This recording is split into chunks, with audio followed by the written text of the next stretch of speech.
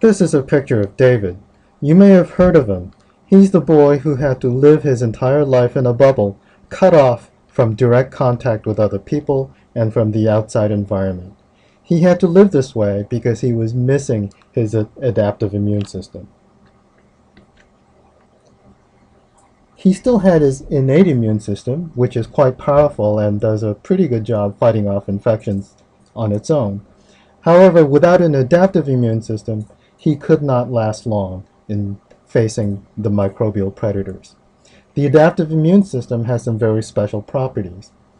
It is able to mount responses that are specific to individual pathogens and even individual molecules called antigens. The adaptive immune system is able to remember that it has seen particular pathogens or molecules before, and this memory is able to confer long-term protection. This immune system is very special. The adaptive immune system is found only in jawed vertebrates. The one drawback is that it takes 1 to 2 weeks for it to actually become effective, which is why we need to rely on our innate immune system after exposure until our adaptive immune system kicks in. Here we show that really the vertebrates that have adaptive immunity are only a small part of the entire tree of life. All of the rest of the organism on Earth rely only upon innate immunity.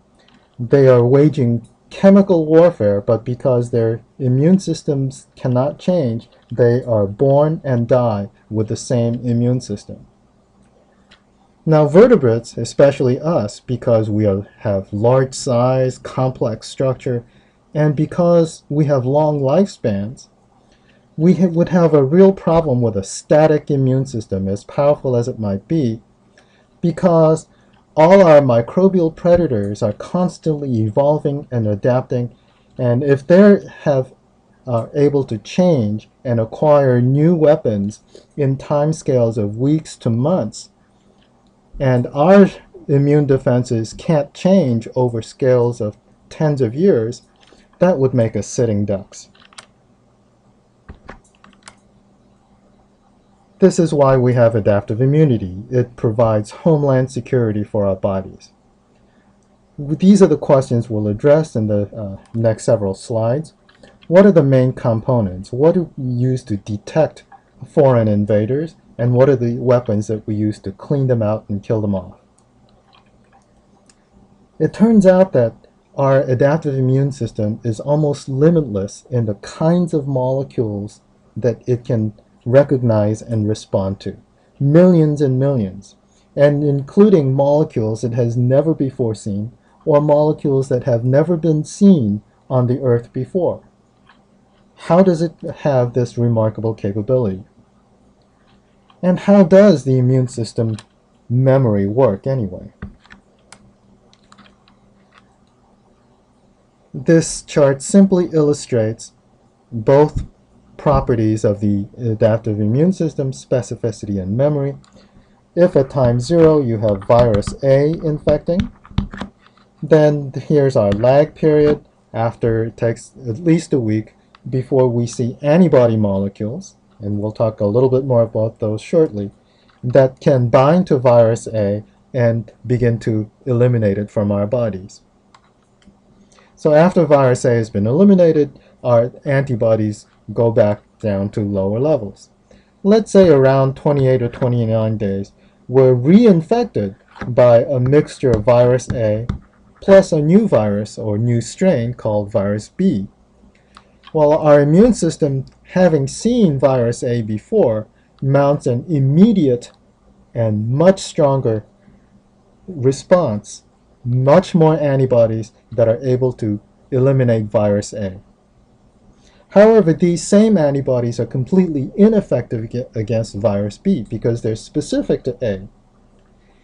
And the immune system, having never seen virus B before, again takes at least another week or so before it can make antibodies to virus B. Hence, the specificity, memory, and the lag. Our adaptive immune system is composed of two major branches. They're called the humoral and cell-mediated. Humoral simply means that it is composed of soluble molecules. For our adaptive immune system, the soluble molecules are antibodies. Antibodies are proteins that are produced by B cells that have differentiated into what are called plasma cells. And you can think of plasma cells as antibody-producing factories. They secrete antibodies. There are 5 different types of antibodies, or classes of antibodies. In our blood and lymphatic circulation, the primary antibody is IgG. Okay? Antibodies are also called immunoglobulins.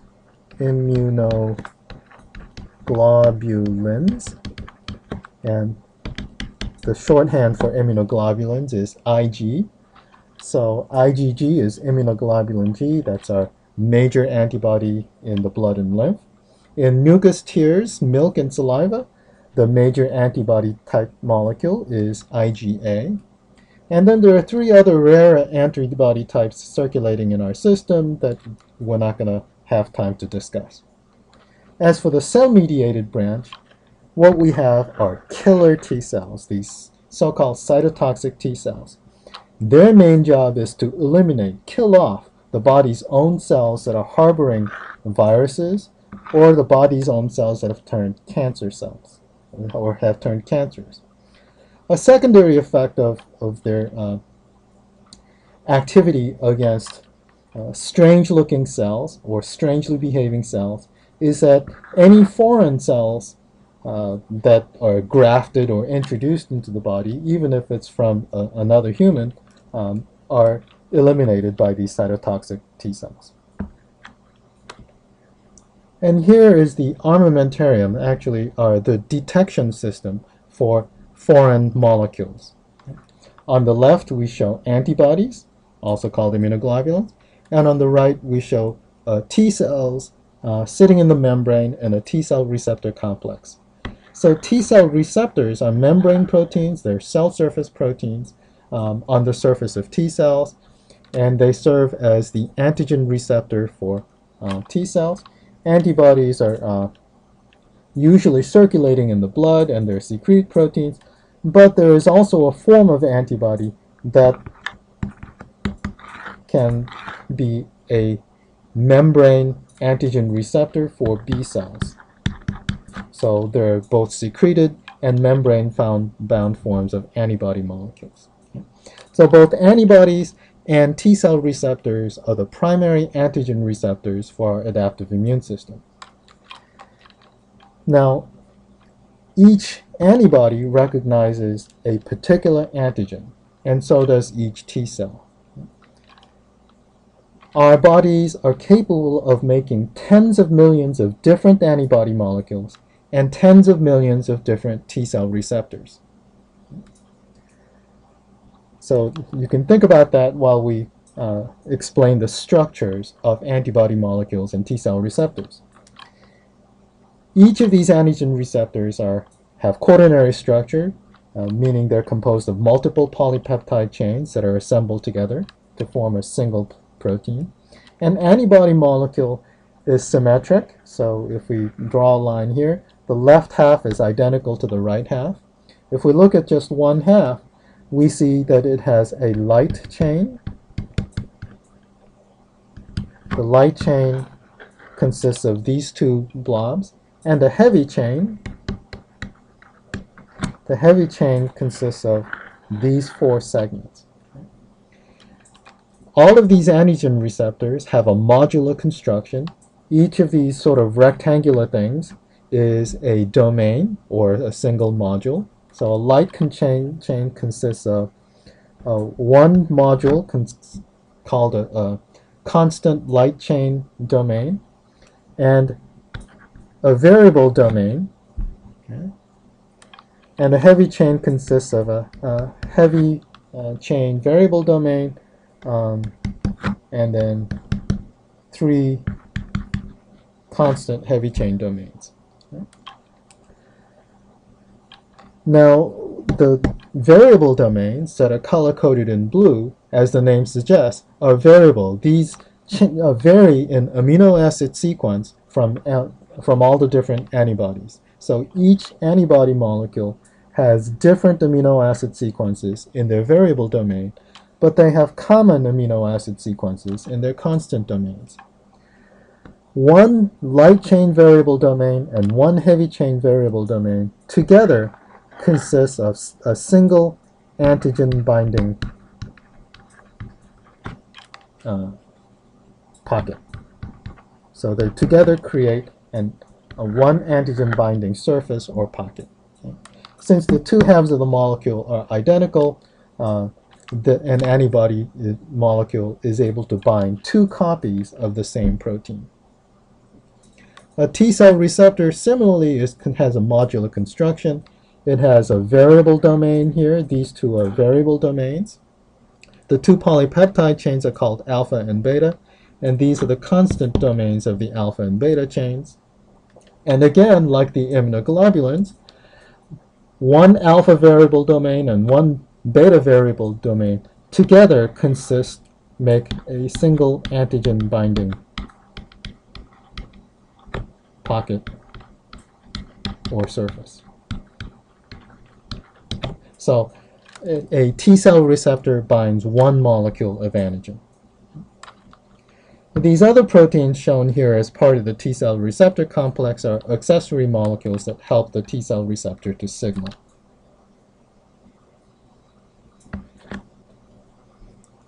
So I just got done telling you that our body is able to make tens of millions of different antigen receptors.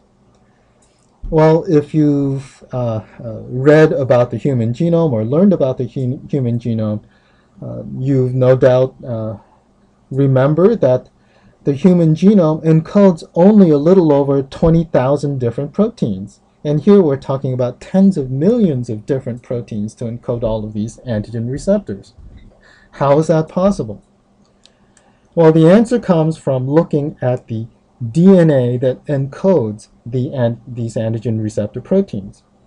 If we look at, for instance, an immunoglobulin gene, okay, and look at the portion of the gene that contains that encodes the V domains, what we see is that in this portion of the DNA, there are hundreds of DNA segments that encodes parts of the variable domain.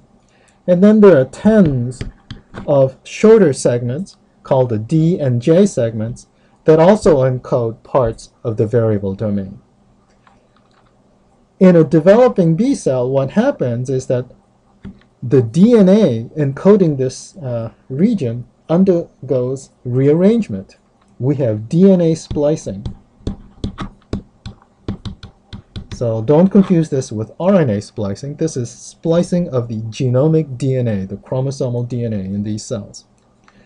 And it occurs so precisely and in a controlled fashion so that in a B cell, one of these D segments gets joined to one of these J segments, and any DNA that's intervening between the D and that separates the selected D and J segments gets discarded. Okay? And these are joined together. Okay? So we have a joined D and J segment. After that, one of these hundreds of V segments are selected and joined together to the DJ joined segments.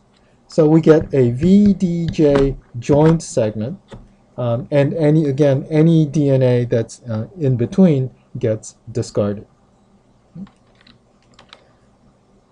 So let's see how this works. Okay, so to make a variable domain for the immunoglobulin heavy chain, we need one V segment, one D segment, and one J segment.